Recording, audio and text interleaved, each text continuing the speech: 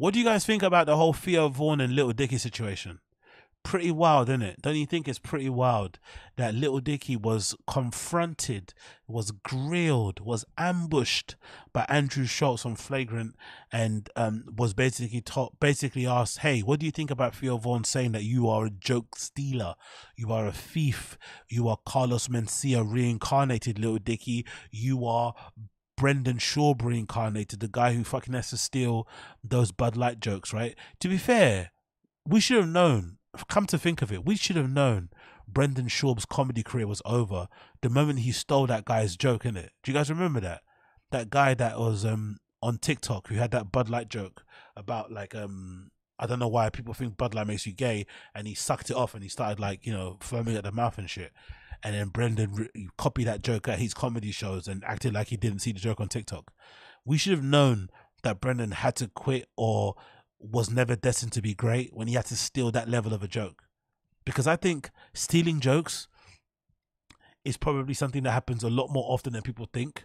I think it's pretty easy to steal a joke, especially if you're like a smaller comic, you're not really that well known. I think it's pretty easy to go around stealing good material and just doing it locally. I think people, I think personally, stealing of jokes is something that happens way more often than you think it does. I think people just do it in the beginning to maybe allow themselves not to bomb, maybe as a fail safe and stuff. And then obviously as you get bigger, then you obviously try to write your own jokes. But I think it happens a lot more often, especially if you're living in a small town where people don't really probably know that much about other comedy outside of what you do or what they see on the bait thing. So if you are smart enough and you change words well enough and shit, and you can rewrite them in your kind of own words, you can probably get away with it. So I think it's more prevalent than people think it is. But I just think nowadays with the internet and with social media, it's just too risky to do, especially with a comic like Theo Vaughn, who's like got a massive fan base. He has a very unique sense of humor. So his type of jokes are very specific and very kind of are very, very specific and very much catered around his personality, right? You can't really replicate a Theo Vaughn type of joke. They're really kind of specific to him. So this Little Dicky guy was a bit dumb to try to steal it. Now, I don't think he actually stole it personally. That's my personal thing of seeing everything that's been going on with the drama. I don't think he actually stole the joke.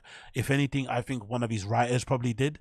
But obviously, you know, Lil Dicky is a representative of his writing team. He's the quote-unquote leader.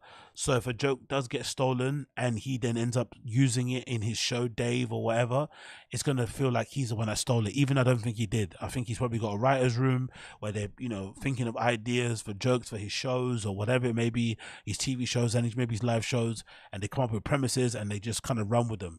I think probably someone in his team stole Theo's joke. I don't think he stole them, but I think he still has to kind of fess up to it, or at least kind of, you know, not cop please, which kind of is what it sounded like. So I'm going to play a video here that I kind of put together these clips that kind of give you a timeline of what happened, and then at the end you'll see the interview with Schultz and Little Dicky where he asks him about Theo and what he thinks about people thinking he stole his joke. So let's run the clip and go from there. His son a wooden shirt. Did I tell you that?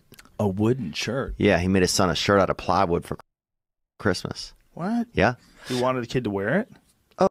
Oh yeah, he did. And I remember I was Wait a minute.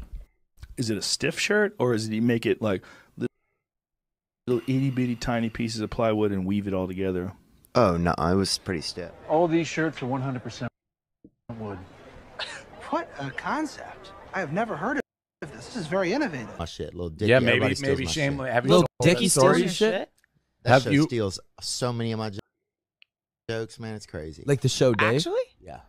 Damn. That's what's one joke that you've seen that you're like, that's mine? Too many. All right, fair enough. Wait, that's a Little Dicky show? Yep. Dave. He's stealing your jokes. I don't know who, I don't know what's going on, but they got a lot of barred content up in that bitch, I'll say that. Huh. But that's all right. So you hate him? I don't know him. But I know I don't borrow his shit. Ooh. Fair enough. Feels pissed. Okay. There was that stuff with Theo Vaughn on. He was upset. Like, how do you deal with something like that? I'm happy that you brought that up. So I have never stolen any jokes whatsoever. But like, how do you handle that? Like, I don't think that. Well, that particular instance, I think to myself, well, I don't understand why he would think that I haven't stolen, to catch. I don't know if you guys are aware of the context of it. And I only recently am aware because I saw a comment that It was just on the internet and yeah. Yo, I never noticed until I put this clip together. How insufferable is Andrew Schultz? Why is he interrupting the guy so much? I don't know much about Little Dicky, but from what I can see so far, watching this little clip, he seems very introverted, very awkward, very almost jittery and nervous in his demeanor. Little Dicky, like genuinely, he seems a little bit like, whatever. Someone like that, you need to let him just speak. You know what I mean? You just like make him feel comfortable because he feels kind of nervous. Maybe he feels a bit cornered. You know what I mean? He feels a bit awkward. Like you can tell Little Dicky's a little bit like sensitive. He kind of needs to be spoken to a certain way. And like Schultz is like talking to him like, okay, what do you say? It's like, give him a chance to speak, brother. Like, calma. Let him speak. He's clearly a bit nervous. He clearly feels like his back is against the wall a little bit. Even if he's lying, whatever. Let the guy speak. Please. It's not like, leave him alone. Why is he barking at him like this? Is it the Adderall? What do you guys think? Is it Adderall or something? Or is he just, or maybe it's like Schultz in his brain thinks if he keeps interrupting, because I think Brendan does it too. This is kind of a Brendan thing where he asks you a question and then before you finish answering the question, he asks you another question. Big up a Mexican Can someone explain Schultz's haircut? I thought it was for a movie role, but he's had it for a long time now. I love the duality of the chat and the fucking donation. Big up Mexican salsa. I can't explain his haircut. I just asked what's wrong with Schultz and his questions, and then Uche is like, no, he's just a prick. What's up with his haircut? He's just a prick. Honestly, Schultz is fucking the worst, isn't it? To be fair, Mexican salsa, I think the haircut is an attention thing. Similar to Bert taking off his t-shirt, I think Schultz just loved the attention. So he just cut his hair in a way where people are going to constantly ask questions. Oh, why do you have your hair that way? So I think it's just an attention-seeking thing. That's it. I don't think he even thinks it looks good. It's just a good way to get attention. That's what I think. I honestly do think so. I don't even think he likes a haircut. It's just attention-seeking. It's like a very clever, subtle, I won't say subtle, but it's a non-like obvious way to look like you're getting attention, It's like the guy that walks around with a big hat, with like a furry hat, or paints his nails and and acts like it's no big deal. It's like, most people don't really see guys with nails painted. You know why you're doing it. You're peacocking. You're trying to get people to be interested in you and shit, whatever. Anyway, that aside, thank you, Mexican Salsa. Appreciate you. Schultz needs to fucking relax. Let the guy speak. Please, brother. Let him answer the question. I think he was doing like a barstool show, and you guys both had a similar idea in the show, right? Yeah. Or he had it in something, and then you had it, I guess. Podcast He said it on about a pod, the wooden and then, shirt thing. Yeah, it was like a wooden shirt, and then you guys had it in the show. Now, I remember when we came up with the wooden stuff in the writer's room, and it was totally built on a different idea that was about like a man whose entire house was made of wood down to the clothing. Yeah. And then we ended up not going with that storyline. Yeah. Ended up doing one small, really inconsequential scene of my series where a guy. Big up Crash. Appreciate you, brother. Schultz looks like the Pringles guy if he had hair. Yeah, exactly. Good point, exactly. Big up Crash, exactly. Great point. I actually believe him, and I think what he said was very key. They came up with the wooden shirt thing in the writer's room. So I have a feeling most likely somebody from Little Dicky's writer's room is definitely a fan of comedy podcasts, right? And just happened to hear that fucking iconic wooden shirt thing that Theo has said many times on different shows, and obviously had it in the back of his head and whatever. Maybe a bit of parallel thinking involved there, but I don't think Little Dicky sat down and copied Theo's joke. But I think as a leader, as the face of your brand, of your TV show, of your studio, you have to kind of own up to the fact that some of your writers maybe had stolen or got inspired by what Theo has said. The problem with the Theo joke is this. if I remember correctly, Theo didn't say only the wooden t-shirt joke. I think Theo's main issue and why he was so mad, because that clip when he's on that show with Dave Portnoy, right, that podcast on Barstool, I remember that. I think even Coiler mentioned it. He was really on edge on that show. He wasn't in the best of mood, but also he was really angry when they brought it up. I've never really seen Theo like that. He's usually quite chill, laid back kind of guy. He seems like he's non-confrontational, but he seemed really annoyed. And I think I remember him mentioning after the fact that it wasn't only that wooden t-shirt joke, it was other jokes too. So there was other jokes in the series, Dave, that Theo said that most likely they stole from him. So, let's be real here. And like I said before, Theo's sense of humor, the way he says things, is very unique. So if you do steal his jokes, it's going to be super obvious. So I believe most likely they did steal it. I just don't think it was Little Dicky that stole it. I think someone in his writing team did it, but I think Little Dicky should own up to the fact that it happened under his watch and kind of let bygones be bygones, but you can't deny it because it's obvious. Do you know what I mean? Like, where else did you find that inspiration from? Guy was just selling wooden shirts. Yeah. I promise you it wasn't. Whenever I see content of Theo Von's online as I'm scrolling, I totally think it's funny and I respect it. I've got no animosity. I just never met him. We have so many mutual friends. Yeah. I always was under the understanding that like accusing a comedian of stealing jokes is like a major taboo. Oh, I think they don't like each other anyway. If they've got loads of mutual friends, why haven't they met? Why haven't their mutual friends ever put them in touch? I've got a feeling that mutual friends know, or they've had some other beef happen. That seems odd, innit? If you've got a ton of mutual friends, why haven't they put you together in one room to kind of hash it out? I think there's some other beef there. No? There's some other beef there, innit? There's some other beef there. What's big up Uche, what are you saying here? The reason Theo brought it up is because it becomes because someone on Barstool host accused him of stealing a joke from the show Shameless. Ah, okay. So he was defending himself like, I don't steal jokes. This Little Dicky guy steals jokes. Okay, cool. But yeah, it feels really odd that their friends wouldn't have put them in touch if they've got many friends in common. It seems like they've got some actual beef going there that they probably won't get along. But I'd like to see them sit down on a pod. That'd be quite cool though, to see them sit down. I think there'll probably be a lot of jokes there to be had. Maybe not stealing them, but yeah. Theo doesn't seem like he's fond of those guys. It's the biggest, It's a big deal. I was like, well, just reach out to me and let's because Yeah, exactly, Chris Mack. You're right. Yes, Chris Mack. That's the one. That's the show that Theo found out that Brendan used his face for the promo. Yeah, Brendan used Theo's face, I think, for the fight companion. That was a legendary lineup that Brendan lied about, where he put like Joey Diaz's face there and Theo's face there. A lot of people on the Fire the Kid Reddit, and I agree with them now. At the time, I didn't because I thought it was a conspiracy. A lot of people on the Fire the Kid subreddit said that they just think Brendan put people's faces on the flyer without asking them, hoping they'd see it, and then just agreed to do it. He never even asked permission. He just did it, just, knowing they would, they would not turn up or they'll flop just for the fucking promotion and the marketing. Imagine somebody doing that. Imagine one of your friends using your face as promo without asking you, just to kind of drum up fake fucking anticipation. And if I'm not mistaken, Theo strikes me as somebody that maybe suffers from anxiety or a little bit, right? Imagine if you suffer from anxiety and one of your friends puts you on a flyer that you didn't agree to attend the event, then you get all your fans DMing you, oh my God, I'm so excited, I can't wait to see you on the Calabasas Fight Companion. And now suddenly you're thinking, hold on, I'm not doing Calabasas Fight Companion, I've got this other thing going on. And you start getting anxious, you start getting stressed, you start fucking hyperventilating.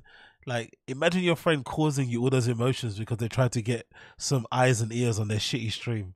I'd be so mad. Never, and I have nothing but respect from what I see of his content online, but I never have stolen any joke. That's really my immediate reaction. It's not like I'm not hurt by it. I'm just like, why would he be so insistent that when I never would? Right. Two people can't have the same idea. It's a pretty broad idea. It's a broad idea, but it's also very specific. I don't like the fact that he's arguing about it. Maybe it's the comedian in him, it's the artist in him, it's the professional in him that feels slighted, that feels kind of attacked, right?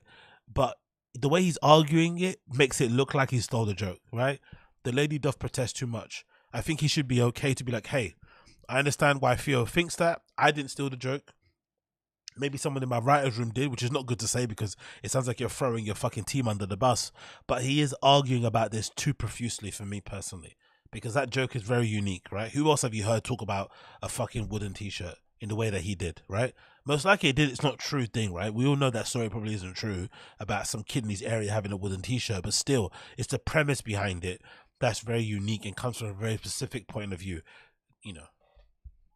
Like the idea of wooden clothing. And also, let's be honest too, as funny as the joke isn't funny because it's funny. The joke is funny because of the way Theo says it.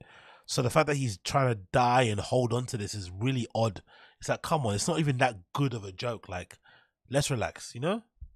Yeah. I don't know. Like, I'm sure I don't know. See, it's kind of specific to the way you just said it. Yeah, like, but I'm sure It's not men and women are different. Very one-dimensional. Why does he have to laugh like that? Have you ever met anybody that laughs like that? In real life?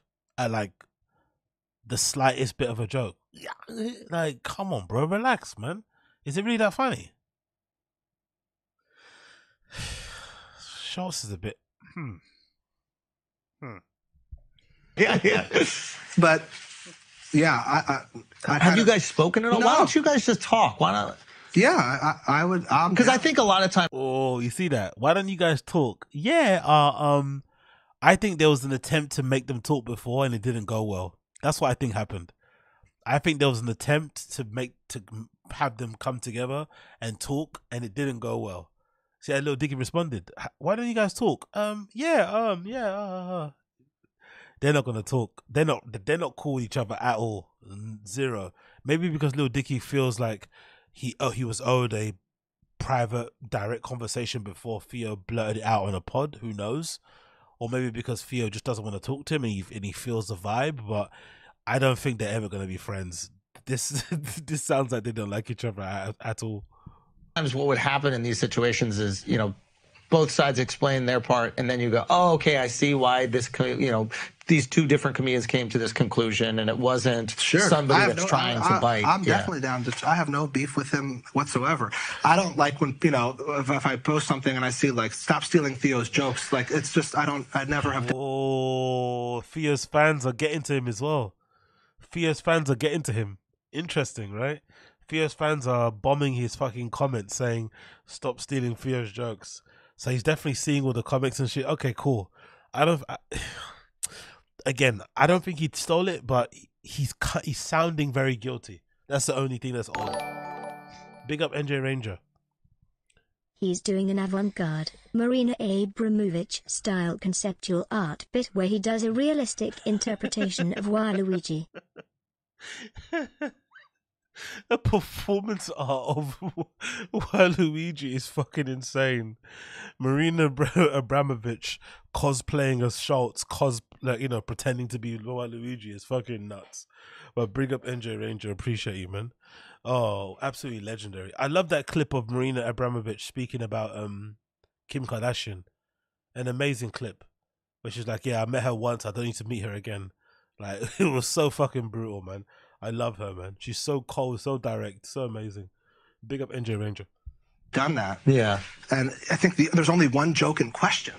It's not like I've made like a career, you know what I mean? I don't even know what other jokes were even questioned. Oh, let's be careful about that. Let's not say this on the internet, little Dicky. Let's not say I haven't made a career out of stealing jokes, because you know what the internet's like. The internet will start digging. The internet always wins, and they'll find instances where you stole some other jokes. Don't put out a challenge. Don't put out that challenge. Be careful, little Dicky. Don't put out that challenge. The internet will destroy you. People put together a compilation, a 10-minute compilation of all the fucking jokes you stole. Relax, my friend. Relax. It's not that deep. Relax. In 3 seasons of television. Right. Yeah. One joke. Yeah, that's the thing. I think like now with the internet, there are so many more people putting things out that the possibility of two people having a similar idea is infinitely higher than back in the day where there would be 10 comedy specials a year. Yeah. And you just need to cross over in those 10. Now you have a million pieces of content that are out there in the world, and you're going to see people with similar ideas. You see it happen with memes. You see it happen with, written pieces. You see all these types of... Schultz is saying all of this, but I don't think he reacts very well. Schultz is saying all this stuff, But I think he would react very negatively if he saw somebody copy one of his premises or one of his jokes. I don't believe him. I don't think he's going to be the cool guy if he sees somebody copy something that he said. He would not react well. He looks like he'd react like very angrily. He'd get very fucking snappy. He'd start saying some big words. He'd start threatening people. Like, he doesn't look like a guy that will take it on his chin. So he's talking all this shit now and trying to act like he's, you know, understanding of both sides. But if somebody stole one of his jokes, I think he'd react very, very angrily. Thing. So I don't think it like immediately means that one person is stealing from another. All I know is that my soul feels very pure and clean. Like I just think you guys are both. What? My soul feels very pure and clean. He didn't accuse you of raping his sister, you fucking donut. He just said you might have stole a joke. Like, it's not that deep. What the fuck's he talking about? My soul is very pure and clean. Come on, little Dicky. Like, what? Look how he's sitting as well. Oh, bless him, man. Anyway, he seems very precious, but he needs to relax, man. He's taking his too... I don't know. Just chill. Not that deep, bro. Both great, and I would love you guys to both just be like, "Hey, set it up. You're friends with everybody." Right? I will. Yeah. I will set that up. Yeah, I will. Oh, that was a bit spicy, isn't it? Set it up. You're friends with everybody, right? Oh, that was a little bit. That's a little bit sassy. You're friends with everybody. Little Dicky is sunning fucking shows. What was that about? Ooh. I'll set that up for you. Yeah, I will set that. Oh, that laugh. Clean, like I just think you guys are both great, and I would love you guys to both just be like, "Hey, set it up. You're friends with everybody." Right? I will. I will set that up. Yeah, I will set that up for you. Yeah, I will. That laugh. What? Set that up for you. Yeah, set that up. Yeah, I will set that up for you. Yeah, I will set that up. I will set that up for you. Yeah, yeah, I will set that up for you. Yeah, I will for you. Yeah, I will set that up for you. Yeah, I will set that up for you. Yeah, I will set that up. Let's go for you. Yeah, I will set that up for you. Yeah, I will set that up. Let's go for you. Yeah, I will set that up. Let's go on the for you. Yeah, I will set that up. Let's go on the for you. Yeah, I will set that up. Let's go on the beach and for you. Yeah, I for you. Yeah. For you, yeah, I will set for you, yeah, I will set that up. Let's go for you, yeah, I will set that up. Let's go on the beach and post it for you, yeah, I will set that up. Let's go on the beach for you, yeah, I will set that up. Let's go on the beach and post it for you, yeah, I will set that up. Let's go on the beach and for you, yeah, for you, for you, for you, yeah, I will set that up. Let's go on the beach and post for you, yeah, I will set that up. Let's go on the beach and post for you, yeah, I will set that up. Let's go on the beach and post for you, yeah, I will set that up. Let's go on the beach and post with Brad. Yeah, Put us in touch with VP. That feels equivalent. You know what I mean? Okay, cool. Oh, look at POV. The moment has passed, please. Okay, boo-hoo. You fucking party pooper. POV, you party pooper. Anyway, I'll end it there. Here comes the grumpy face. Koala, you're a piece of shit. You are a piece of shit. You really are. You all are pieces of shit. Grab me for that. Yo, big up Theodore. Appreciate you. Big up Theodore. It's just that one joke Q curb song. It's just the one joke. Exactly, Theodore. You got to be careful. I only saw one joke. I've never saw any other jokes. I've never stolen a joke. Dun dun dun dun. Yeah, you know what gone. You know what gone. AZ gonna need both cups. You guys are fucking stupid. I swear to God.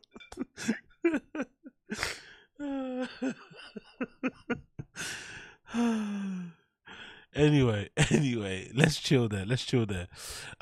So in conclusion, big up Chief Callum. That shirt made out of wood joke was way too specific. Exactly. There we go, Chief Callum. There we go. So, in conclusion, I don't think Little Dicky stole the joke, but he looks very shifty. That could be because of his kind of, Jewish ancestry, right? He's got that whole shifty thing going on, right? I don't know. Maybe that's the case. Even there, right? He looks like, you know, he's kind of got that side eye going there. So who knows what's going on there? But, I think he's telling the truth. I do think he didn't steal the joke. Most likely somebody in his group stole the joke. But he has to be a leader and kind of own the fact that he represents his team, you know? He has to kind of represent his team. He has to maybe take the blame for it and accept that maybe that did happen. And of course, you know, just let it bygones be bygones. It's not that big of a deal. The more he keeps kind of professing his innocence, the more guilty he looks. And it's going to get worse if he just keeps kind of fighting it, because people are going to find other instances where he's maybe stolen jokes and it's been more blatant. So far, it looks like it's one joke. But if he keeps kind of crying about it, I'm sure the internet, especially Theo's fans that don't like him, will go out of their way to find other instances where it looks like he's stolen other jokes. So sweep it under the rug, say it happened, apologies, keep it moving, and whatever it may be. It's no big deal. Because in general, you know, I hadn't watched much of Dave, but from what I did watch of Dave, there's not a lot of comedic sensibilities between the both of them anyway, so there's no need for you to even steal many of Theo's jokes, because the vibe of Dave is completely different to the vibe of what Lil Dicky was doing with Dave in general. The vibe of Dave was different from what Theo did, so why would you need to steal his jokes anyway? You know, it doesn't make any sense. So I hope they do I hope he does accept that and kind of move on. Whether or not they can be friends again, I don't think so, because it seems like, you know, they don't really like each other as people or something there. There's a bit of animosity and weirdness going there, a bit of static, who knows? But let's see what happens going forward.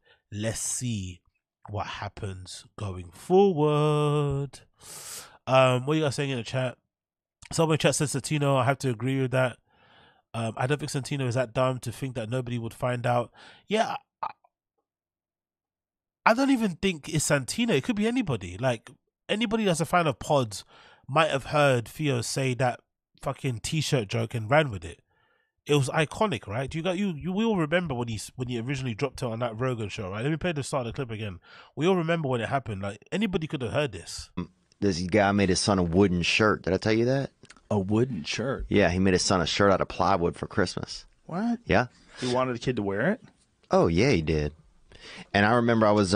Wait a minute. Is it a stiff shirt, or does he make it like little itty-bitty tiny pieces of plywood and weave it all together? Oh, no, it was pretty stiff. All these shirts are 100% wood. What a concept. I have never heard of this. This is very innovative. Oh, shit, little Dicky. Yeah, man. So, I think we all remember hearing it. So, it could have been anybody. I don't think it was just Santino. I know Santino's one of the writers on there, but it could have been completely anybody. Anybody that's a fan of that's a fan of comedy podcasts could have heard that joke and could have maybe internalized it without realizing, did a bit of fucking parallel thinking, right? A bit of parallel thinking there, and then boom, spat it out like it was their own joke. Big up Valdez. Theo already said it was more than one joke. Internet gonna internet. Yeah. Pest cooked. Exactly. Like, I only stole one joke, I promise. It wasn't any more. I promise, it was only one. And then tomorrow you're gonna have an entire compilation up on the fucking Theo Von Reddit of all these other instances, and they probably, you know what they'll probably end up doing? They'll probably end up doing like a like for like. They'll put like the Dave joke, and then they'll put the Theo joke. The Dave joke, the Theo joke. They'll make an entire compilation of it. Like, he's playing with fire, man. He needs to relax. But hey, let's hope that doesn't happen. Let's hope that doesn't happen.